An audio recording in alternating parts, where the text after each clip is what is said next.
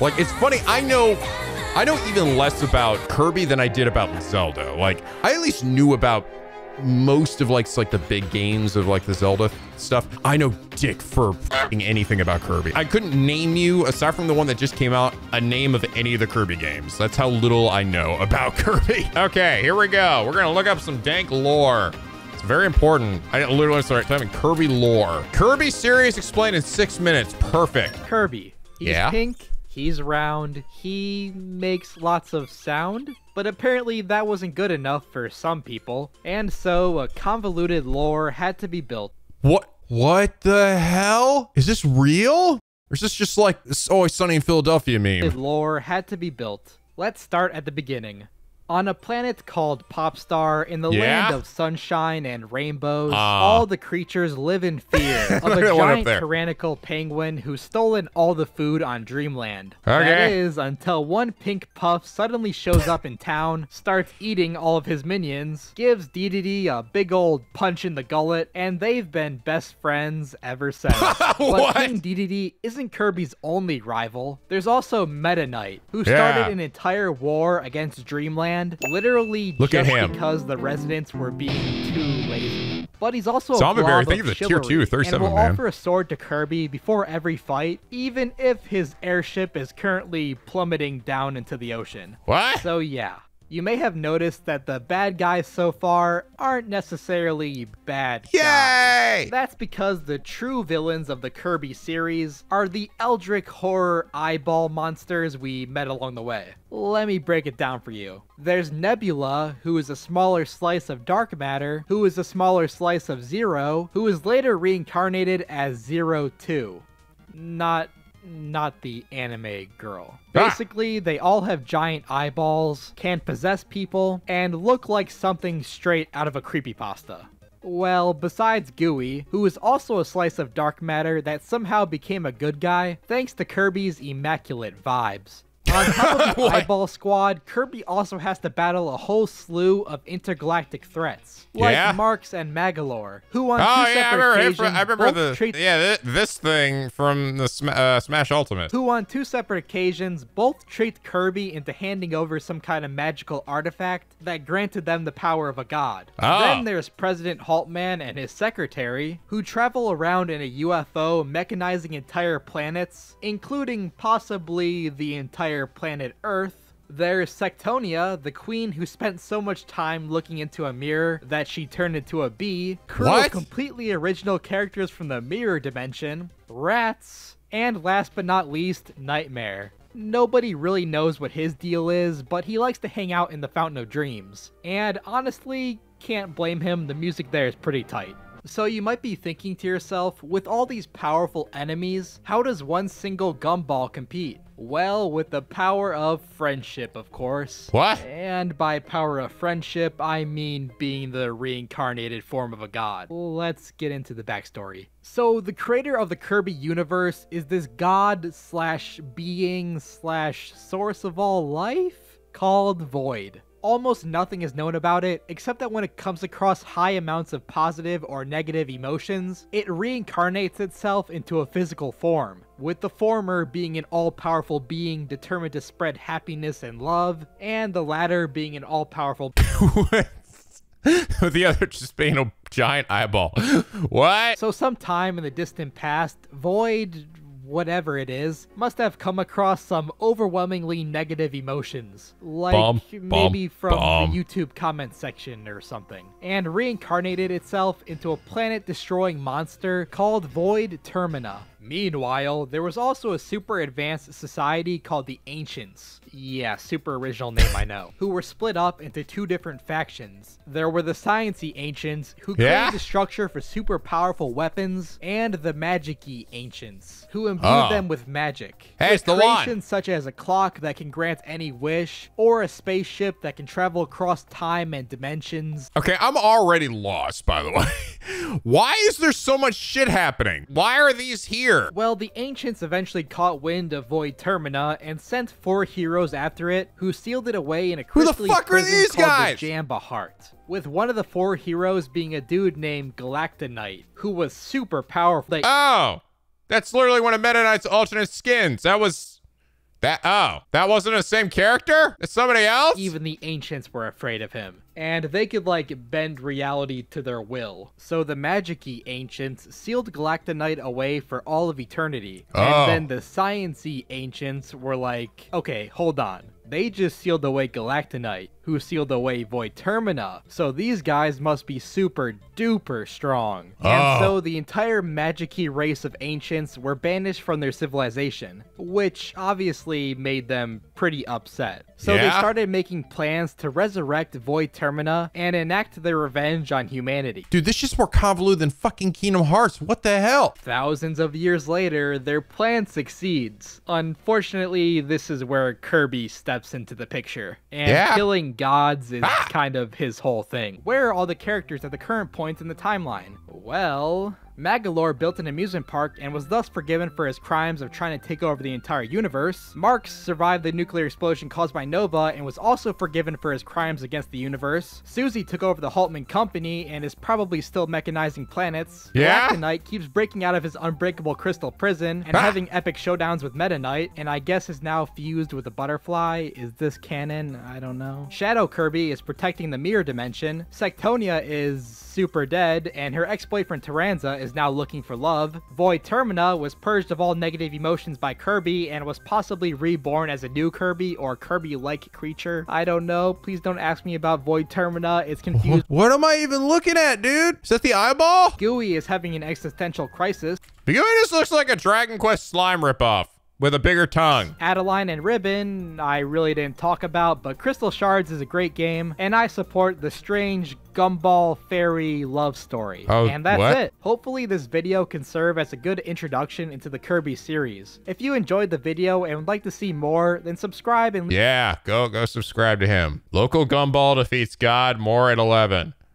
What? My response to that is what? What? The top one is very good. Okay. Attempting to explain all of Kirby lore in a single video. In a time before pink puffs and air rides, there lived the ancients, an entire civilization completely shrouded in mystery, save for a few key relics they left behind. There's that thing again. But who cares about any of that? Because on an unrelated planet far, far away, there lived an innocent pink puff named Kirby, a being of unlimited power who usually likes to spend his days eating, sleeping, or some variation of the two. However, this would all change when a certain self-proclaimed monarch would steal all the food in Dreamland, initiating a rivalry that would be sure to last an eternity, or at least when they felt like it. As while King Dedede would be the first antagonist in the Kirby timeline, he'd soon transition into less of an actual villain and more of an ally/punching bag for Kirby to wail on in just about every game in the series. Since whether it be Dedede trying to prevent Kirby from releasing an actual nightmare demon, or just being possessed by an otherworldly force, this king never seems to catch a break. Though speaking of possession, that brings us to our first real piece of Kirby lore, Dark Matter. First revealing itself in Kirby's Dream Land 2, Dark Matter is an amorphous dark entity, more often than not taking the form of a black sphere with an eye in the center. If anything, the most sinister thing about Dark Matter is the fact that it could possess whoever it wanted to do its will, including and usually limited to King Dedede. However, while the first appearance of Dark Matter was more of a lone force, attacking Dreamland solely because it was lonely and had no friends. Wait, what? It was just lonely? Actually, unlike the lone Dark Matter that had attacked before, Zero comes much closer to completing its mission, with the planet becoming fairly engulfed before Kirby put a stop to it. But how exactly did he put a stop to it? Well, let me explain, because yes, this is important. Essentially, Dark Matter in general, alongside being made up of, well, dark matter, are beings of concentrated negative energy and emotions, making their only real weakness the opposite of that, positive emotions. He's just so happy. That being said, the enemies can't take it. Not all dark matter are necessarily evil. Take Gooey, for example, a member of dark matter that somehow broke away from Zero's control altogether and formed a will of its own. How did this happen? Well, we'll just have to go into that later. This is a little easier to follow. We've still got a lot to cover. Next up, after Zero was seemingly brutally annihilated on Top Star, a similar force began to attack, engulfing the planet, much like a certain orb. Now, I won't give you a complete summary of Kirby 64, since aside from dark matter possessing some familiar faces and the mysterious ruins on Rockstar, there really isn't that much to unpack in the beginning. Instead, it's towards the end of the game that things really start taking a turn for the dark when Kirby arrives at the 5th planet in the game, Shiverstar. Because I mean, it kind of speaks for itself, doesn't it? Plus, hey, I guess this is it? Oh.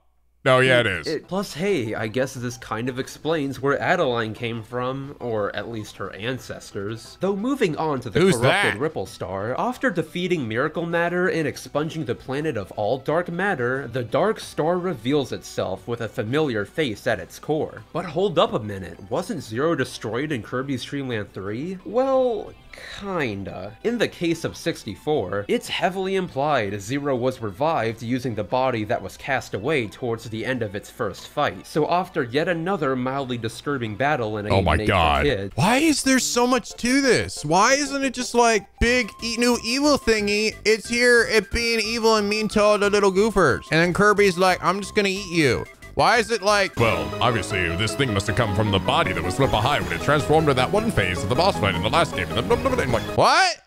Really? What? Why? At least, so taking a step back from dark matter, let's talk Kirby Superstar. There's that game people keep talking about. There isn't that much to be had here, what with most of the sub-games being standalone stories, like Dynablade or Revenge of Meta Knight, where Meta Knight attempts to start an actual war just to get Dreamland's inhabitants to be less lazy. But undoubtedly, aside from those, the most important sub-game within the game is Milky Way Wishes, where Kirby is tricked by the scheming jester Marx into summoning Galactic Nova, a mysterious clockwork star of then unknown origin. This thing's fucking weird looking. Once Nova is summoned by someone, it has the power to grant one wish, no matter how small or large. So in turn, after Marx got the Sun and Moon to fight each other in order to trick Kirby, literally all it took was him jumping in. Huh?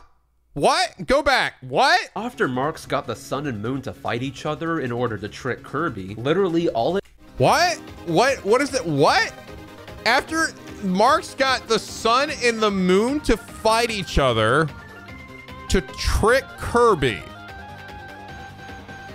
About what? And also why? What does that even mean? Trick Kirby to what? All it took was him jumping in to say his wish first to turn the seemingly harmless machine into a force of mass destruction, with it taking the might of both the sun and the moon to stop its advance. Though of course, even with all that said, and they worked together. Both of them never stood a chance against the seemingly bottomless pit of power that is Kirby. This was the most fucked up, honestly, it's not the Cthulhu eyeball thing. This thing would give me fucking nightmares. Look at this shit. Look, it's like his fucking face is all fucked up, and then something goes in there and blows it up. Look at this bottomless pit of power that is Kirby. Like, look, brain is exploding. Defeated them in no time at all. But it doesn't end there, because 12 years later, Kirby Superstar would be remade into Kirby Superstar Ultra. Oh my god, he's back and he stays. Actually, I think I like the other one better. I think I like that one better. This was funnier. He looks so fat. I think I like that, the way that Kirby looks better. He's got a little hat on. He looks so happy. He's like, yeah! He's so fat. Simply put, with Superstar Ultra came the beginning of one of HAL's favorite new ways to sneak in lore where you'd least expect it. Pause screen descriptions. And while they wouldn't but pause screens aside, most importantly, with Superstar Ultra came 4 completely new sub-games on top of the original 7. There was Revenge of the King, a direct sequel to the very first game in the series, Helper to Hero. Wait, so there are games within the game? Is this like some Mario All-Star shit? What in the fuck am I even looking at? Samurai Kirby? Was that like the Samurai spin-off? True Arena, the Battle Royale Kirby. Meta Nightmare Ultra. This seems like the joke that, like, where Danganronpa was like, hey, Danganronpa, Revenge of Kameda, Monokuma Strikes Back. True Arena, an even harder version of the normal arena, and the star of the show, Meta Nightmare Ultra, where for the very first time, you get to play as the infamous Knight himself. Now, Meta Nightmare Ultra is a bit of a tricky case, since technically the events that take place in it aren't exactly canon. Instead, they're more of a what-if scenario, where the events that take take place within the modes flesh out certain aspects of the lore while never canonically taking place within the main story. Case in point, Galactonite, the final boss of the mode and strongest warrior in the galaxy. What the fuck? This guy's like fucking Sephiroth, basically? He's like stuck in the planet's like crystal juices or some shit? The true arena also falls under this category as well, serving as a what-if scenario with the conception of Mark's soul, a stronger version of Mark's who, after surviving the explosion of Nova, absorbed its power to get revenge on Kirby. And as great as all that is, by far the most important aspect of this is its new pause screen description, as it contains some pretty heavy foreshadowing. To quote, he absorbed a Nova's power to bring back his evil soul. Yeah, I think that probably should have given me an indication. Like, so that fight is in Smash Brothers. And I was like, this shit's weird, but I kind of thought it was like they made it weird for the game, like for Smash.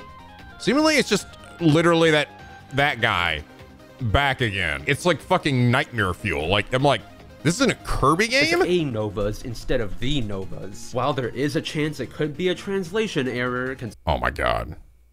Oh my god. We're talking about translation errors of like, does it mean or the? Really? Though we'll get to that later, because next up on the chopping block is Kirby and the Amazing Mirror, an incredibly important game in terms of lore. As how many Kirby games are there again? A lot? 36 games? We count remakes, I see. Dreamland, including Mirror World, countered one day after sensing a dark force emanating from the mirror. Meta Knight took action to stop the evil at its source, diving directly into the Mirror World. So he's a good guy now.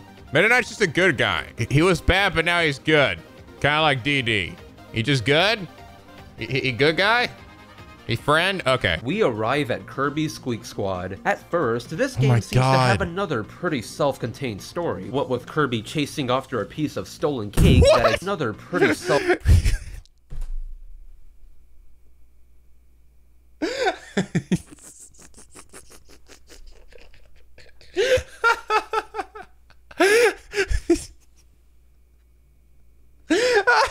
Look at him. He's like, time to look. He's so happy. He's just gonna eat it. He's got his little nubbins holding his big knife and his big fork. He gonna eat a big old slice of cake. But Kirby chasing after a piece of stolen cake. Nah!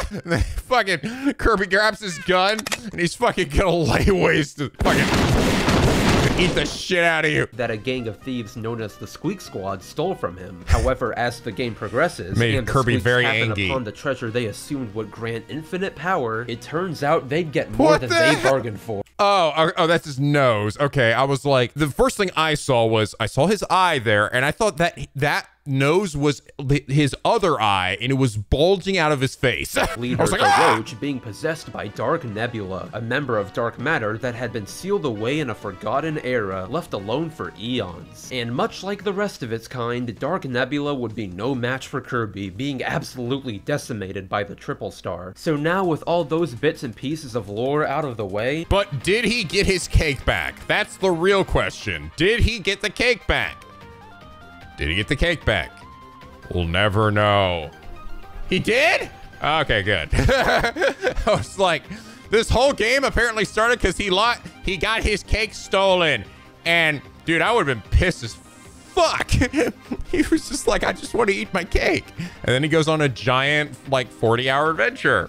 And then he got his cake. Good. For the next massive truckload of lore in the form of a little conniving alien who crash lands on Dreamland. Enter Maglore, the main villain of Kirby's Return to Dreamland, who solely through dialogue reveals a lot of important stuff. But before anything else, let's talk about the Ancients. First referred to as such by Maglore, the The lore. Is he talking about the Kirby lore? The lore is a legendary. In this game, our lore is called the lore. And star allies when the lore in Lore Starcutter is revealed to mean paradise. No, I don't believe it. It means lore. The Kirby lore is called lore. He also mentions something very worthy to note. Alongside the Lore Starcutter, the Ancients were also responsible for a plethora of other amazing relics of untold power, with clockwork stars and items that bring dreams. See, it looks a little cuter. Doesn't look quite as like Nightmare Fury is the other one we were looking at. Stars and items that bring dreams to life being 2 references he gives. Off the bat, that connects quite a few dots. Plus, on a side note, when you meet certain conditions on the extra mode for Return to Dreamland, Maglor mentions he actually came to Dreamland already knowing about Kirby, with someone he knows very well having fought with Kirby in the past. Based on these implications and some other information found in later games, this mysterious figure is most likely Marx from Superstar, essentially confirming that he survived the explosion of Nova. So fast forward a bit. But does anyone ever die in these games? I'm starting to think this is just like Kingdom Hearts. Nobody actually dies. The story, and once Maglor tricks Kirby into defeating Landia for the Master Crown it protects, he immediately puts it on the first chance he gets, activating the crown and transforming into a much more sinister form. It's more sinister? Transforming into I think he put a wig on. Sinister form. He's just really big.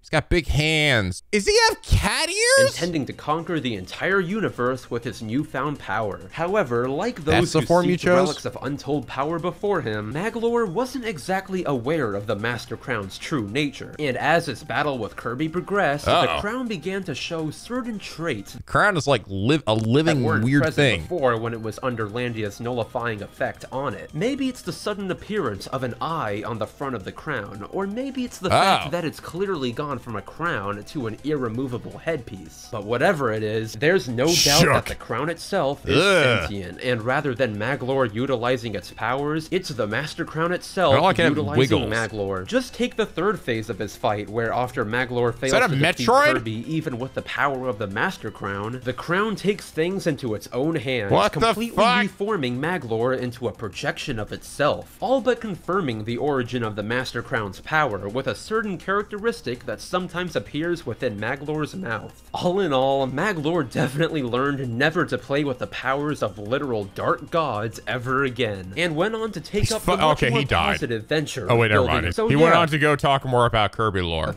A group of 6 floating islands that Kirby finds himself heading to the scenic heights of... Okay, this is funny. Look at Kirby's face. A group of... This is me right now listening to this lore. Is that face right there? The Dimension Mirror from Amazing Mirror appears, forcing DDD to fight the Mirror World version of himself, Shadow DDD. And that's not all either, because after defeating Shadow DDD, the king actually enters the mirror. Sorry. So my head did what my head does when I'm like this is what happens when my brain can't start to comprehend things. I just start ad-libbing to my own dumb lore in here. So here's my lore. Here we go. Ready?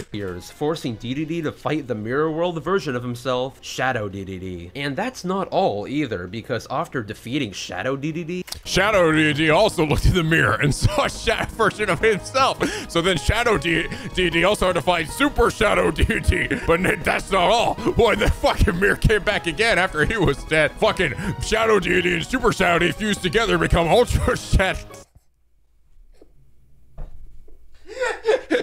Sorry, that's like, is that where this is going? The king actually enters the mirror itself to reveal an even edgier, dark Meta Knight hungry for revenge. But what does this all even mean? Meta Knight. Well, I like it. They thought we need a darker version of Meta Knight. They're like, isn't he already though? And they're like, no, we gotta go darker. Okay, how much darker? I guess we'll just lower his saturation and put on some really bright blood red shoes. Perfect. Self with his hatred. So in turn, once Sectonia got the mirror from Tyranza, give him a gun. To change her the more she gazed into it. Soon, dissatisfied with her current form, she'd use magic to make herself more beautiful, resulting in the wasp-like appearance you see her with in the game. Wait, you thought? I'm sorry. At what point? Why did you think this wasn't? Like, you're already like kawaii as fuck, and you got funny little horns and shit. You're like, nah, fam, nah. It's not good enough. I gotta transform into the least liked fucking insect on the planet. Let me go ahead and turn into a fucking wasp or a yellow jacket. Where the hell is she supposed to be? Yeah, that's great. In the wasp-like appearance you see her with in the game. And once she gazed into the mirror enough, just about every shred of her former self had vanished, being replaced by an endless hunger. Long after the events of Triple Deluxe. I keep this same things just to make me laugh, dude. King Dedede's like, all right, I need you to make a castle for me, but I need you to make the castle look evil. So I want you to give us some really angry eyes. but they're also gonna be my window. Triple the luck. Meanwhile, Dee-Dee's over playing fucking chess with it's a Waddle Dee, right? I haven't gotten an answer to this yet either. Who are the fuck are the Waddle Dees? Are they his minions? Are they deities dudes or something? Who the fuck are these guys? They're his subjects. Okay, are they equivalent of toads in the Toad Kingdom? Are they all like, they all work for King Deity? Are they evil or are they just there? Servants, okay. Oh, Goombas, okay. Goombas, okay. Like this is how much of a basic bitch I don't even know who the fuck these things are. It's like, I think this guy's not ready for how like much of like a fucking noob I am at this shit. It's like expecting someone to go in, like they're talking about Mario lore and they're like, okay, but who the fuck's Mario? What? Who's Mario? The guy with an M on his, oh, fuck. Oh, of course. Okay, keep going. All right. Wait, who's the Toad? What? Who's the Toad? The guy with the mushroom. Why do they call him Toad? I don't know why. That's just his name. I know, but is it his name or is it a race of characters? Wait, what's Princess Peach's name? What? It's in the name. No, what's her name? What's her real name? That can't be her real name. That's stupid. Why wouldn't they call Mario Soup Plumber Tomato Man or something? That's like the equivalent of that. Who calls their daughter fucking Peach? And then the person leaves. Peace. Its inhabitants living out their lives as they always have, when suddenly, out of nowhere, the sky was blotted out by something immense and spherical. I was like, it got blotted out by Meta Knight. He's evil again. I was like, no, he's just sleeping. In shape. Except instead of that sphere being made up of a matter most dark, this one was an immense spacecraft called the Access Arc, home of the Hulk. Look at Kirby, dude. Kirby's just trying to live his life, dude. He's just trying to fucking live his life, and weird shit keeps happening to him. Look at this little fat little gumball. He's just like, I just want to sit here and sleep, but all this weird, dank horse shit happens to me on a daily basis. I can't escape it. This one was an immense spacecraft called the Access Arc, home of the Haltman Works Company, a company infamous across the galaxy for mechanizing entire planets and harvesting their natural resources. So in turn, while Kirby was sleeping under a tree, King Dedede and Meta Knight watched on in horror as Planet Popstar was completely overwhelmed within a matter of minutes. Any retaliations soon proving to be futile. Get him, guys! Shoot cannons at this fucking space creature! We're gonna get him! Any retaliation soon proving... Fucking get eviscerated! Kirby retaliates against the Access Arc, destroying each of its 5 legs. Why is everything a light bulb? Embedded into the planet. He meets the executive secretary of the company, Susie. Okay, I remember this one from the other videos. Okay. Secretary. Reveal all that much during her conversations with Kirby, she does mention a certain mother computer that will become extremely important in a bit, because once Kirby destroys all 5 legs and enters the Access Arc, he meets President Haltman, the supposed mastermind behind the invasion of Popstar and all the planets before it. After smugly introducing himself to Kirby, he reveals— What is up? This show's like, feels sort of meta and like meta commentary of like the commercialization of the planet. This big executive like business corporation guy comes in with his ginormous ship made of money, fucking ass blasts these little pathetic peasants, makes Bill's Walmart and like fucks over all the small businesses. It kinda is. By yet again piecing together the information spread across countless pause screens throughout the game. Yes. Long before the events of the main story, the Haltman Works Company was simply a robotics company, led by Max Profit Haltman alongside his then young daughter, Susanna, nicknamed Susie. At some point in their travels across space, as we already His daughter? know, they came across the blueprints for a powerful wish-granting supercomputer, and Look at Kirby. Look at this little dopey asshole just looking up at to the sky like, God, what the fuck's happening? Does Kirby even know what's going on? Does he look at him? He's just like, I'm just gonna go out and do things and I'm gonna beat up the guys that get in my way. La la la la. It's like, I'm corporate America. I'm here to fuck over your little suburb here, Kirby. And he's like, I'm gonna get you with the power of friendship. No, No, I don't get it. There's a very deep topical discussion to be had here about taxes and the wealthy upper class besmirching the fucking lower class. And I don't care about that. All I care about is eating cake. Yay! Meanwhile, Haltman was testing Stardream's space-time transport program. There was a terrible accident, warping the young Susie into another dimension. Thankfully, Susie would survive the ordeal and eventually return to her father as an adult. However, to her dismay, Haltman would not be the same man she remembered him as. You see, when the accident occurred, Haltman believed his daughter had been killed in the process, and stricken with grief, began to become obsessed with completing Stardream in order to bring her back. What? That's super dark. He believed his daughter was fucking dead, and it made him lose his mind, so he became obsessed with getting power to bring her back from the motherfucking afterlife. Unfortunately though, due to Stardream and its mental interface not being complete, Haltman began to lose both his compassion and memory of his daughter, changing the goal of his company from her revival to infinite prosperity. It'd also be at this point that Haltman would begin mechanizing planets and harvesting their resources, as in the business plan drafted by Stardream, it was the most effective way to maintain eternal prosperity for the company. However, by this point, Haltman still wasn't completely gone, and once he laid eyes on Susie for the first time in years, he sensed a faint familiarity with her, in turn making her his executive assistant. Going back to the climax of the main story now. What? Where did she go? I'm confused. Wait, she left, she was gone, came back, and after he'd already lost his fucking mind in another dimension. So then she came back, and she's like, hey, Dad, how's it going? And he's like, you seem familiar. I'm gonna hire you as my secretary. This shit's fucked up, dude. After seeing what her father had become, in order to teach him a lesson, Susie had been making preparations to steal Stardream and sell it off to any startup company that wanted it. Unfortunately, unbeknownst to anyone, after analyzing the universe through the Haltman Works company and being exposed to the deranged Haltman's desire to mechanize everything, Stardream had developed an extreme hatred for all forms of life. So as a result, once Susie interrupted the startup process of Stardream, the computer took to absorbing all that was left of Haltman's memories down to its very soul, fusing the two into an all-powerful being bent on mass destruction. Susie completely changes her tune and sends Kirby on his way to take down the godlike supercomputer given the soul of a broken man. And just wait. Kirby gets in a big mech. Get in that fucking robot.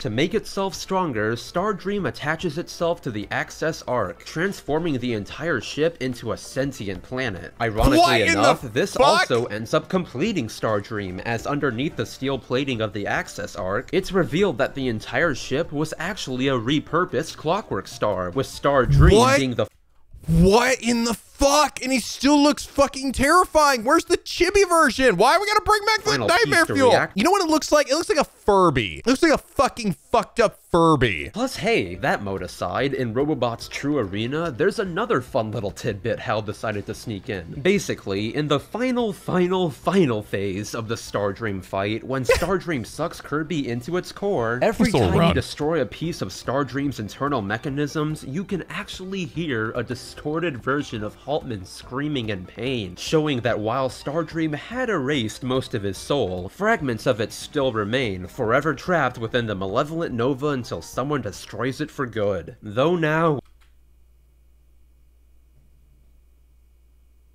I want us to listen to that again. I want you to listen to what he just said. Every time you destroy a piece of Stardream's internal mechanisms, you can actually hear a distorted version of Haltman screaming in pain, showing that while Stardream had erased most of his soul, fragments of it still remain, forever trapped within the malevolent Nova until someone destroys it for good. Though—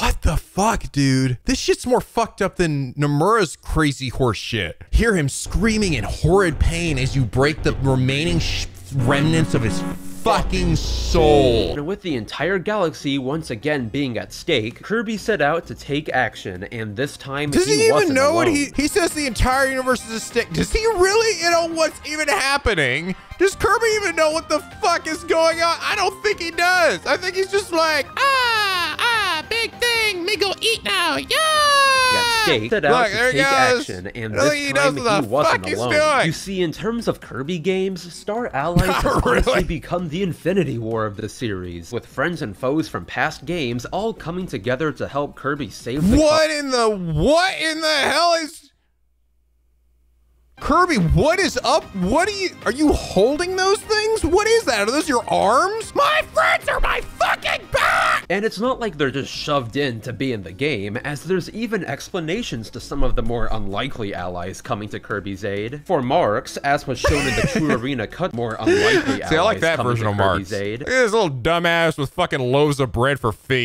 He did actually manage to survive his head-on collision with Nova, only instead of taking revenge like he did in that timeline, he changed himself for the better. For Dark Meta Knight, probably this— Is there a Dark Meta Knight color? I don't know if I remember that. Is that in Smash? I don't know if I remember a Dark Meta Knight color. This version, like the one we're showing here, this looks way better. This looks pretty cool. Same friend out of them all. There is? He's mainly just interested in the dark powers of the Jamba Heart, probably due to its similarity with his lost master. For DeRoach, well, he just wants to steal the Jamba Hearts for himself, as he thinks they're ordinary jewels. For Taranza, sadly, he still hasn't been able to let go of Sectonia, and believes that if he goes to the altar of the Divine Terminus, he'll be able to bring her back to life. Dude, what the fuck? Why is it like so many characters are driven by the fucking death of like somebody they loved, and they're like, well, maybe if I gather all the fucking Dragon Balls, I can get them back to life, because that really works really well for everybody in this series. And finally, for Susie, following in her late father's footsteps, she's begun to rebuild his company, determined to continue his work of mechanizing entire planets. Wait. Huh? She's continuing his work? Is that good or bad? She's evil? Wait, still evil? I thought she was good. I don't understand. Why is she bad? I thought she was good. She's the one that helped us try to stop it before. Why is she bad now? Huh? I don't understand. What? I thought she was good. She's like, she realized her dad was doing some stupid shit. What? I don't understand. Why did she stop him? Because she just want him out of the way? Revenge? She just wants money? I thought she was good. I'm so sad now. I kind of liked her. I was like that I was sort of invested in that plot line. Out of all these ones, that's the one I like understood the most and I became most invested in. And I was like, oh, that's cute. Susie became friends with Kirby and they stopped her dumb dad. And I thought it was like, she took up the company and was gonna make it for the better. No, fuck it. I'm gonna continue what he's doing and fuck everybody. What? Determined to continue his work of mechanizing entire planets. So okay, with the surface level stuff out of the way, let's get back to the main story. As Kirby liberated countless individuals who'd been plagued by the Jamba Heart's fragments, he'd come across a massive spaceship that as once Kirby got to the Jambandra base, home to the three mage sisters and their master, it'd soon become pretty obvious what kind of being was sealed away within the Jamba Heart. Though by far, aside from the absolutely massive amount of lore hidden in pause screens throughout the game, much like Haltman before him, there's the guy with his name's Highness. The mastermind behind the release of the Jamba Hearts reveals an incredible amount of information solely through his quick conversation with Kirby. So for the sake of you all, and so we don't jump around too much, let's start from the very beginning. As we already know, long ago, here we go. We're going back again. All right, just so you know, I don't confuse you. I'm gonna go back to but let's start this video all the way over here again. Highness, long before his clan was betrayed and banished, he was actually a very kind individual. For instance, when he used to travel freely across worlds, he happened upon 3 girls, one nearly freezing to death in a blizzard, one burning alive in an inferno, and one— Once upon a time, a girl facing a raging inferno tilted her head to the sky and let loose a fiery scream. Just before she lost consciousness, a mysterious traveler appeared and unlocked her natural— That didn't say burning alive! What the fuck are you talking about? And one being on the verge of death— Poor girl climbed a tower in desperation, only to be struck by lightning as she breathed her last A mysterious traveler appeared to lock her lips. Give me your power, blood. Right after she attempted to take her own life by getting struck by lightning. Wait, what? Attempted to take her own life by getting...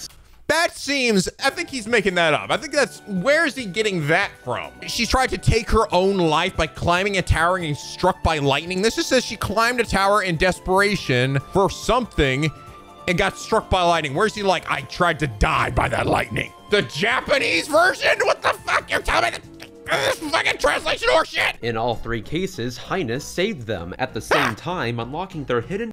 just like that, Cubert came down and saved them all. Potential for certain types of magic. Though after being betrayed by the scientific ancients, his once kindly heart began to become consumed by hatred and obsession. It'd be at this point that the now insane Highness would form a religion based around dark matter, believing that if he obtained and freed the... We should make a religion out of that. And maybe conquer the world as well. He'd completely lost himself to the darkness within his heart, becoming the exact opposite of what he once was. Even when it came to the 3 sisters he saved eons ago, Highness in his insane state only saw them as tools to be used, becoming abusive towards them at times. Even once Highness was defeated, he'd become so obsessed with the revival of his Dark Lord that he sacrificed not only the 3 sisters to it, but himself, fueling the complete revival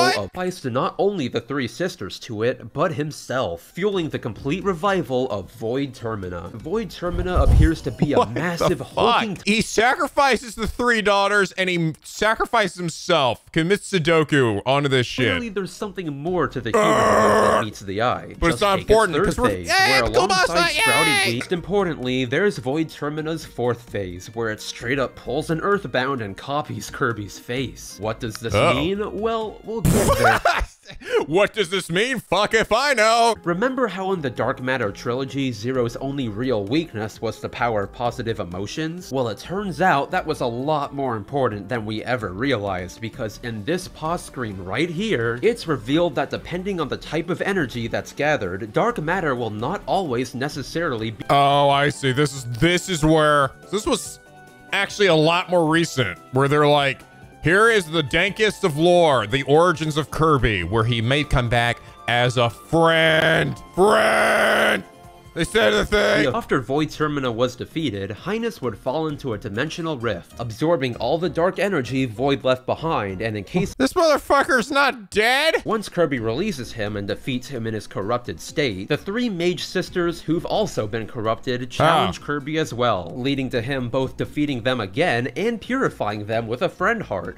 What the fuck was that? What is that? Where did that even come from? Defeating them again and purifying them with a friend heart, finally resolving the hatred that had plagued them for so long. In a completion picture for the mode, it seems like even Highness has finally begun returning to his old ways. How do you know that's good though? You see his silhouette there. He could be like getting ready to murder them. Relaxing with the 3 mage sisters on a beach. But wait just a second, since while Highness seems to have finally found peace within himself, there's one more looming entity I haven't touched on. If you thought the lore around Void Termina was convoluted, then oh boy, you haven't seen anything yet. So okay, in Star Allies, there's a what if mode called Guest Star Allies, where it depicts what would happen if one of Kirby's friends confronted Highness instead of Kirby himself. And like always, it's only the finale itself that really has any noticeable changes, since instead of fighting this fucko shows up again. He's like, hey, what's up? I'm in every what if scenario. Do I actually exist? I don't know. A familiar butterfly lands on the tip of his sword, completely absorbing Galactonite's immense power and creating Morphonite, a mysterious warrior whose design actually originated from the cancelled Kirby GameCube game. What? What? What? This warrior whose design actually originated from the cancelled Kirby game. They're like, we're waiting all these years for this moment. This game never made to fruition, but it's okay. This drip is gonna see the light of day at some point. Here you go. So as cool and completely random as Morphonite is, let's touch on that butterfly for a second, because I'm not joking when I say it's literally been with Kirby all along. While the specific orange one has only appeared in every mainline game since Return to Dreamland, butterflies flies in general have been appearing alongside Kirby ever since the very first game, meaning a being capable of absorbing the actual strongest warrior in the galaxy has been with us this whole time. Now, alright, I think I'm done. Never mind, I'm not playing this game anymore. I give up. That's enough for me. See you guys later. Bye. Sorry, I had to go cool off. It's getting a little...